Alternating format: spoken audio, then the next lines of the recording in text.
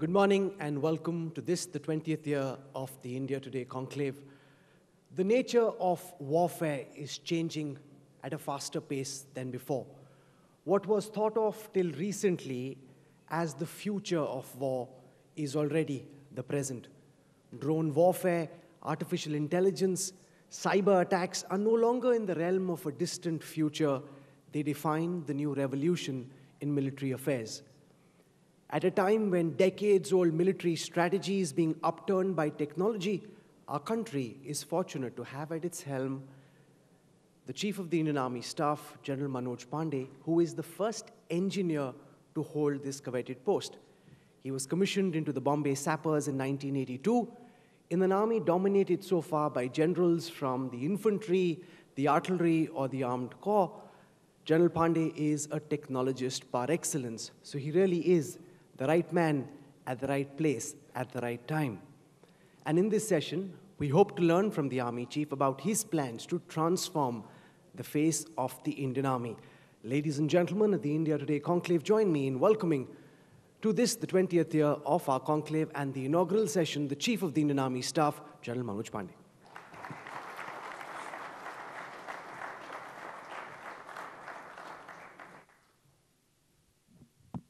Welcome, sir. I want to start by asking you about the lessons the Indian Army has learned from the Russia-Ukraine war, which is on currently. When you make your battle plans and your preparations, and you're seeing this massive war play out across the landmass of Russia and Ukraine, what are the key lessons you've learned from it? Thank you, Rahul. It's an honor and privilege for me to be talking to you at the India Today Conclave. To answer your question, I think there are very profound lessons that we can learn from the ongoing Russia-Ukraine conflict. And these lessons span across the strategic, operational, as well as tactical domain. But what is important is we need to see their relevance in our context. Let me list out some of the lessons which I feel are extremely relevant to us.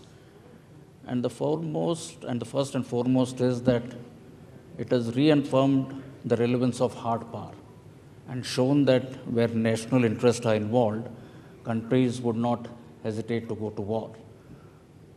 Secondly, land will continue to remain a decisive domain in warfare, especially in our case where we have contested land borders. The notion of victory will remain land-centric in our context. Thirdly, as we move forward, as far as the strategic issues are concerned, the importance of reliance, the duration of war.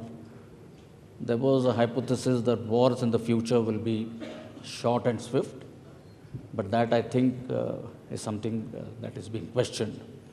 So the importance of our being self-reliant, our being fully dependent on inherent supply chains is another lesson. From the operational point of view, you have seen multi-domain operations. It is no longer only the contact or the kinetic warfare, but you also have warfare in the domains of cyber, space, EW, and even influence operations or information warfare or the battles of narratives. So these are some of the important lessons that we need to learn. As far as tactical level issues are concerned, I think there are again important lessons in terms of operations by small teams, the citizen warrior, wherein even an average citizen in this case has had an important role to play in the military operations. The relevance of various platforms, the larger platforms vis-a-vis the smaller, the less sort of costlier ones such as drones. The importance for a soldier to be multi-skilled. So these are some of the lessons at the tactical level. Together, I think all of them have great relevance in our context. In the Armenia-Azerbaijan conflict, we saw the use of drones changing the nature of war and the potential outcome. We've seen jet planes flying over the water being used to dramatic effect, at least in war games. And we've seen cyber attacks, especially the capabilities that China is said to have built. And as a citizen, I wonder, General Pande, how prepared is the armed forces for this, the new phase of war, which is driven more by technology as much as it is by boots on the ground? That's a very relevant question. Modernization and technology infusion has been central to our capability development plans, and our attempt has been to see as to how we can leverage the niche as well as disruptive technologies for better use in warfare. And to that extent, we have taken a number of measures to modernize. Of course, one of it is to make sure that we have the right balance of old and the new. We have niche technologies, how can we exploit their limitless potential? We have a very vibrant startup ecosystem in the country. We have young, bright minds who are prepared to come up. Our defense industry has stepped up. We have made an outreach to a number of academic institutes, academia, to project our issues, and they have come up with some very good solutions which we are currently working on.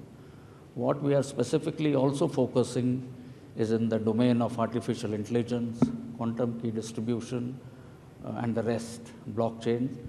So as we go forward, our attempt is to leverage this potential that is available within the country and see as to how best we can.